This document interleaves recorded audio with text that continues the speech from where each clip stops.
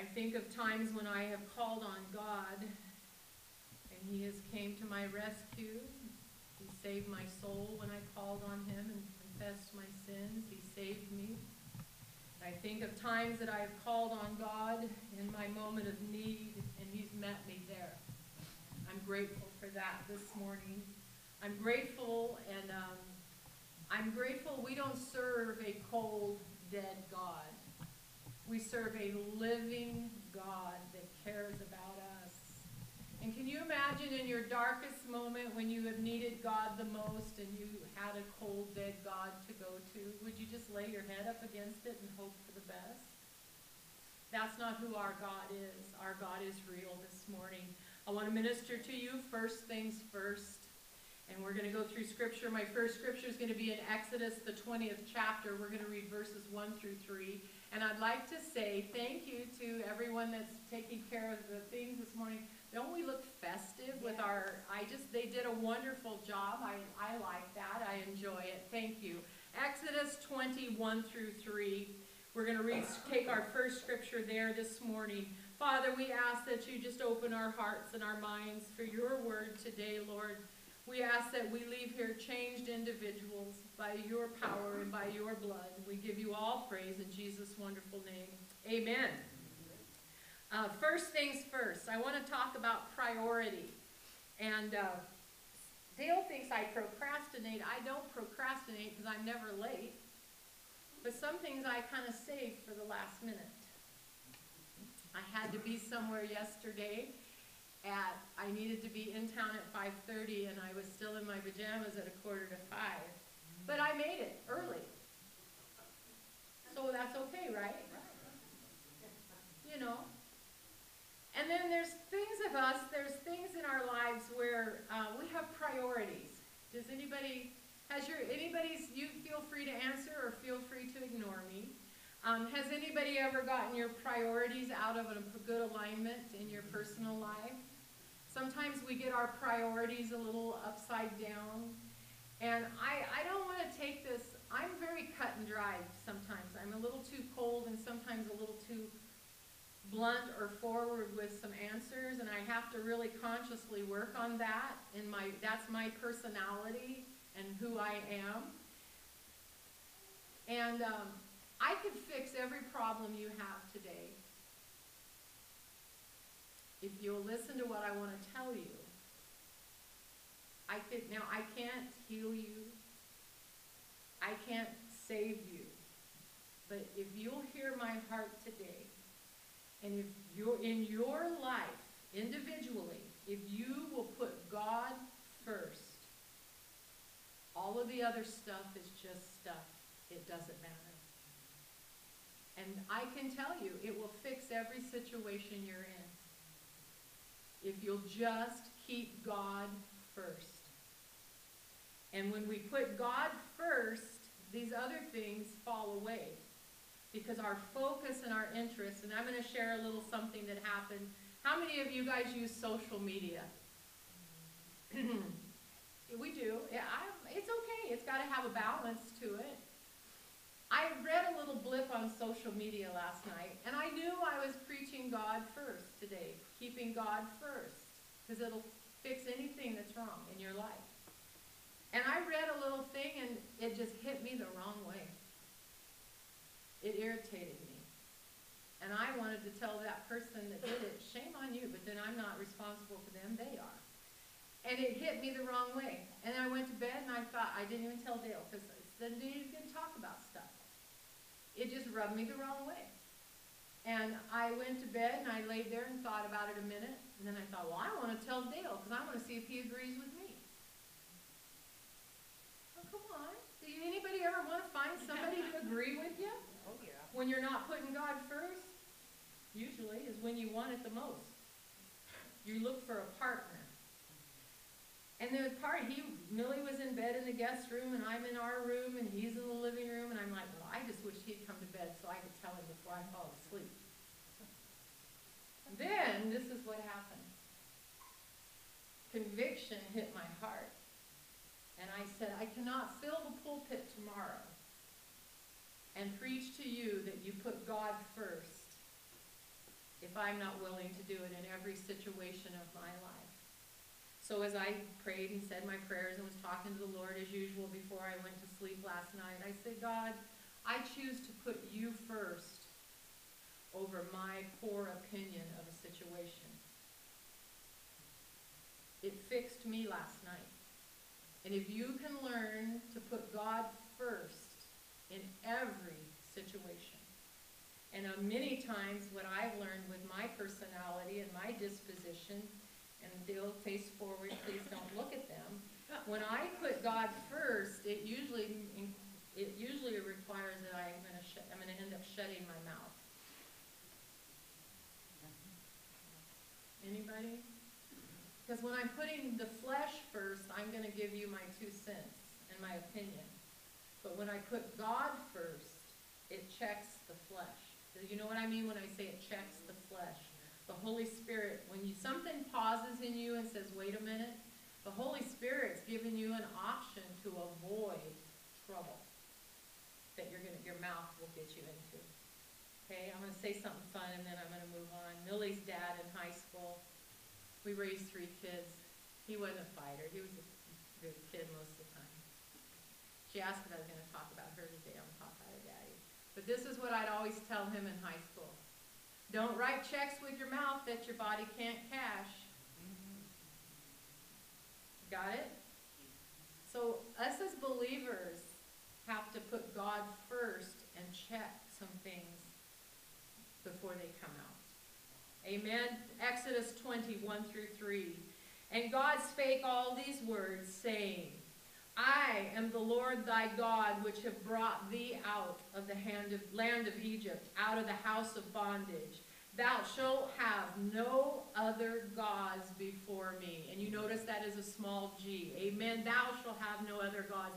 See, the Israelites had came out of Egypt, and they had came out of bondage. And the land that they had been delivered from was a land of many idols and many gods with a small g. There were many idols and many gods. And so for them to have one more God to worship, they were like, sure, we'll take another one. If I've got a dozen, what's one more?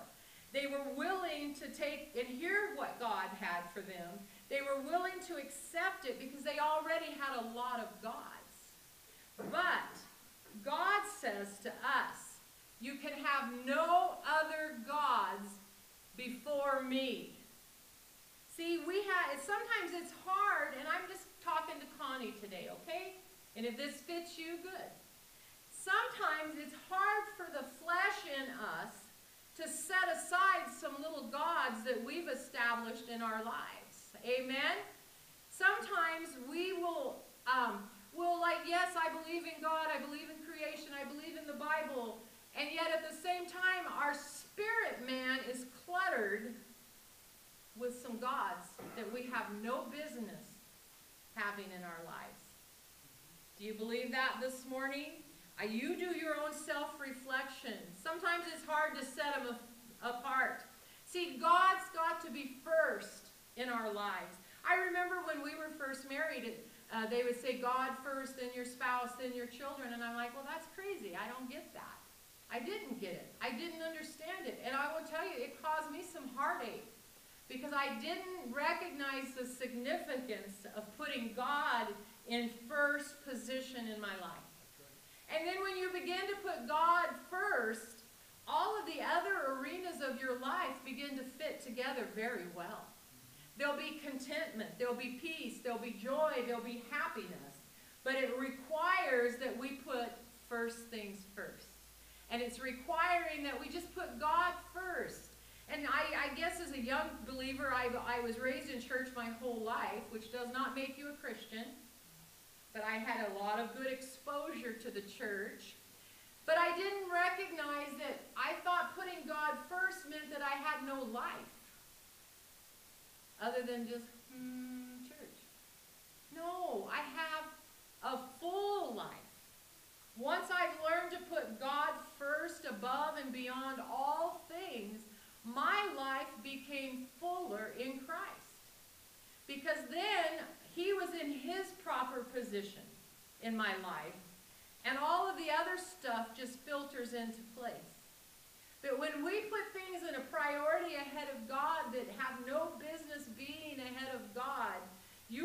setting yourself up for some heartache. You're setting yourself up for some turmoil. See, God's first over everything for the believer. Do you believe that this morning? God is first over work. Those of you that are still working a job, God is first over your job. And you say, well, I have to have my job, I have to have money to support yourself. God's putting some air in your lungs so you can go to your job. Amen? So we can't put things like work, money, popularity, and then I got two that's going to hurt you right here because it hurts me, okay? We can't put pleasure and habits ahead of God. I've done it. It doesn't work for very long. And yet God says we can do things and we can have fun and we should be feeling a light spirit about us, that we're free in Christ. But see, we can't begin to put pleasures and the habits and the things of this world ahead of God. He won't tolerate it. He is going to be first in our lives. Amen?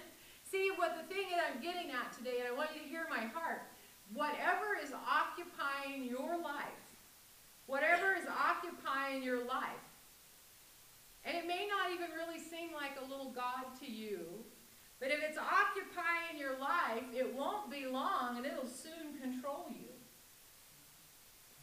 if God's not first. And God's not saying, I'm not saying you can't do anything, you guys. You get where this is going. You can live a good, full life. But all of these little things that get in the way of God in your life need to go.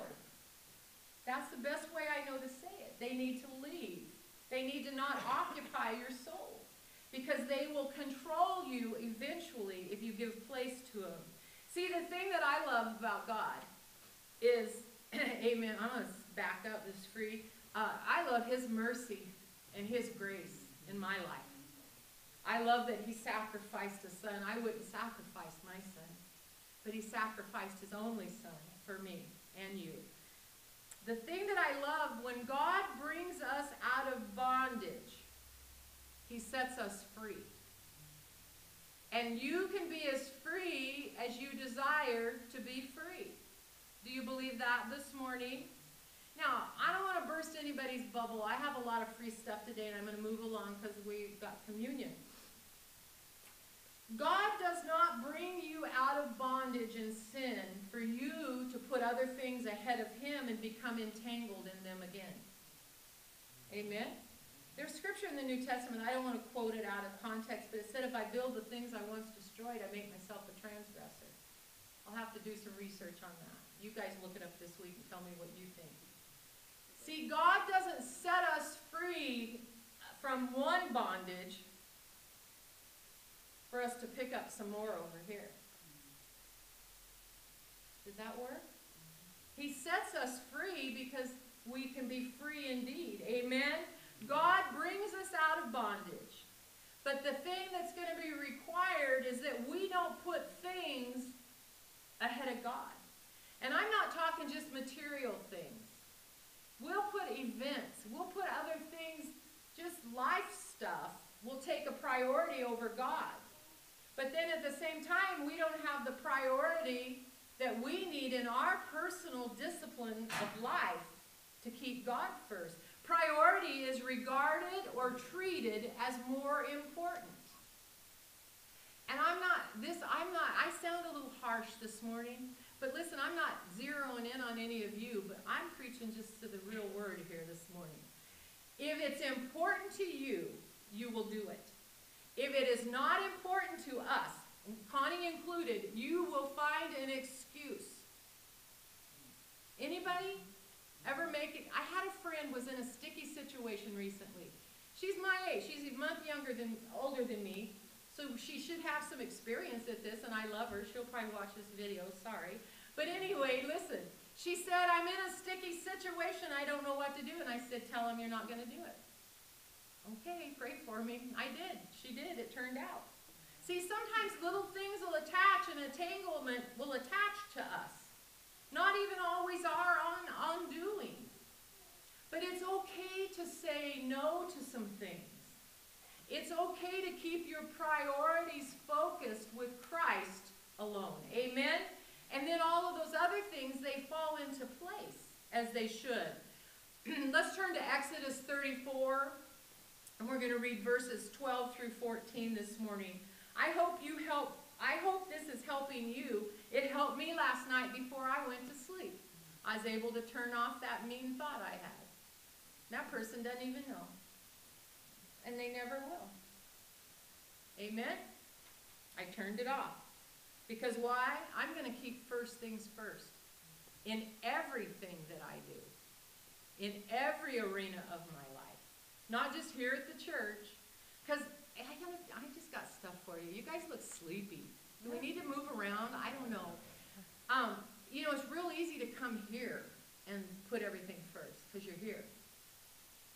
But when we leave here after our hour together and then our coffee social hour, you got a lot of hours this week to be putting first things first. And if you say you don't have time, you're not putting your priorities in the proper alignment. You're just making an excuse.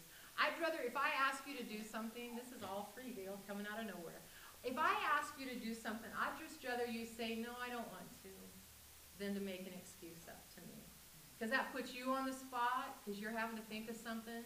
Like, ooh, maybe I can make a dentist appointment and won't have to go. I don't know, you know. You're thinking of all kinds of desperate ways. Just say, you know what, this time I really don't want to do that. Be honest with yourself. And when you can be honest with yourself, you'll be able to put first things first with God.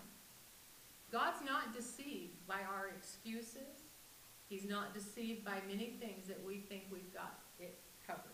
Amen? Exodus 34, 12 through 14. Says, take heed to thyself, lest thou make a covenant with the inhabitants of the land whither thou goest, lest it be for a snare in the midst of thee. That ye shall destroy their altars, break their images, and cut down their groves. Verse 14. For thou shalt worship no other God, for the Lord, whose name is. Jealous is a jealous God. God is jealous. Now, jealousy is not good in relationships. We all agree on that? Jealousy in the church causes heartache. Jealousy in a relationship causes heartache. Jealousy in the job place causes heartache. But God is jealous of you and all the things that this world would like to distract you with. God will not share you. Now, you may think he's sharing you because you show up to church. He's not going to share you. He wants all of you. God wants to be first. And he knows when he's not first in your life. You know that, right? Okay. One of these thoughts on this particular passage is don't join religious rites with sinful people. Don't get entangled in some things that look and appear religious and they're not. Put God first. He'll check you if it's something you should or should not be involved in. We want to know that we give God our loyalty. There's nothing better for an employer to have than a loyal employee. Do you agree? To have a loyal employee. Do you know God desires your loyalty to him? Because he's paid an ultimate price for you. God desires our loyalty. He wants an exclusive devotion to you. What is that called?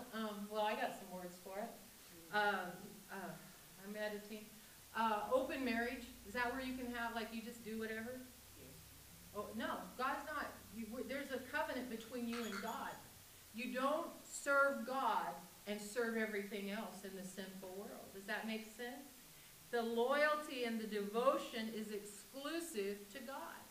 See, this is why I just got a lot of free stuff, and I want to be kind. But this is why some people are struggling and suffering in their everyday living, because they're not loyal to God. I like to say it this way. They take just enough God to take the edge off. Anybody? They have just enough of a slim little thread of connection to God to take the edge off of how they're living. It's not going to work. He won't tolerate it. He's a jealous God. See, we can't mix worldly worship with true worship of a holy God. They don't go together. We worship a living God. We worship God first. Amen? How many of you have ever said this? And I got 6 grandbabies. Some of you guys need some grandbabies that don't have them yet. But I have 6. And have you ever heard this old saying, oh, I just worship the ground they walk on?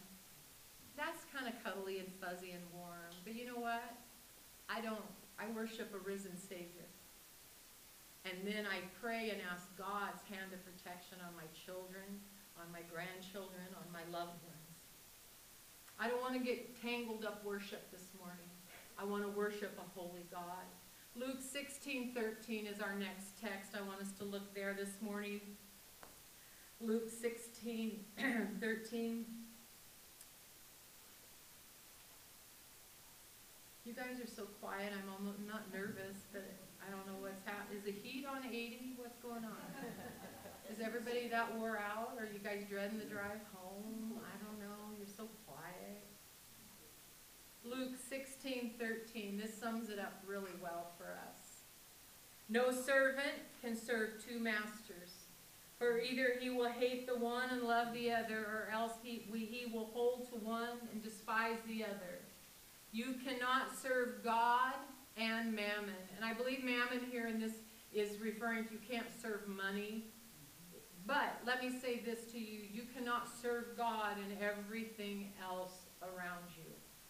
Serve God first. Put God first. Let him have first position in your life. And then you reach out as the body of Christ. And we're working on some things here in the community, some people that are in need. When we serve God first and the church has God as our first priority, the church is going to have a ripple effect out into this community. Amen? That is the purpose of us keeping God as our priority. If this hang on, filter. Somebody yelled it from back there. I'm too deep into it to go out now. If coming into this, you guys may not be quiet here in a minute. If coming into this building for 1 hour a week is your priority, you still love me? And you do not reach out into this community to the lost and to the dying, your 1 hour is wasted. You might as well stay home in your jammies, not drive on the slick roads, and drink coffee and stare out the window. That's kind of like what I like to do when I don't have anything to do. Listen, our priority is God first. But we meet here to strengthen and to encourage ourselves in the Word of God, because every one of us here has a circle of influence. And when you leave here, you begin to spread out and filter out into our community, and then people see things differently. They're touched by a church person that will reach out and love on them and take care of them versus someone that their priority is 1 hour a Sunday so they can be all hotty-toddy in the community. And if you're making a resume, you do not need the church on your professional resume. Can I keep going? Sometimes it looks good, doesn't it? Well, I do this, this, and this. Coach my son's soccer. We don't have any soccer coaches here, do we? I'm sorry, but I just got to tell you this stuff. You know, you can make a list of all the things you're doing. I attend certain church. I coach soccer. I this, I that. I work at the food bank, which is wonderful. These are good things.